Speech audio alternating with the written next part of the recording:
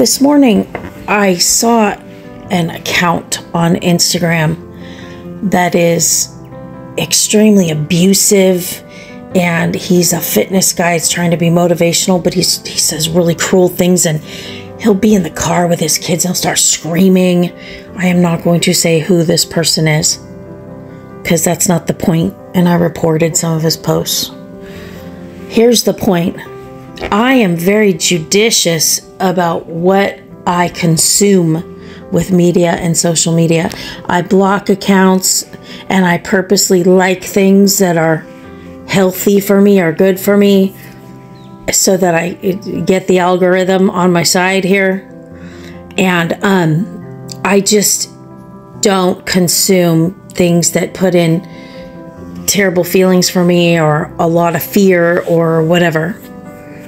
And I just spent a few minutes looking at this person's account, and it just changed my energy. I don't know if you can hear my chickens barking in the background.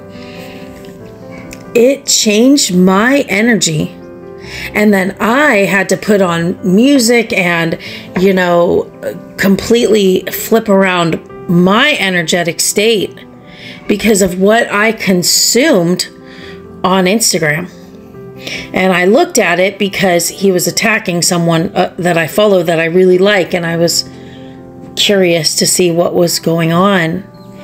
And then now I am having to put myself back in the right zone. So that was just one person, and that was just a few minutes.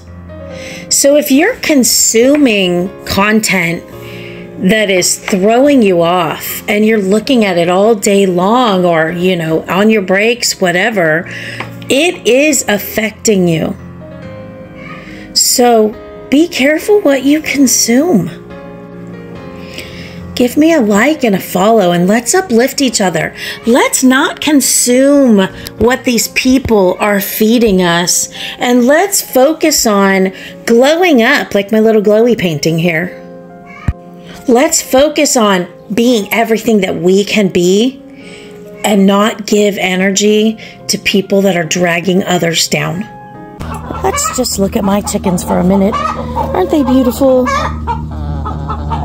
That one over there that's clucking, that's the egg song. That's the noise they make when they're gonna lay an egg.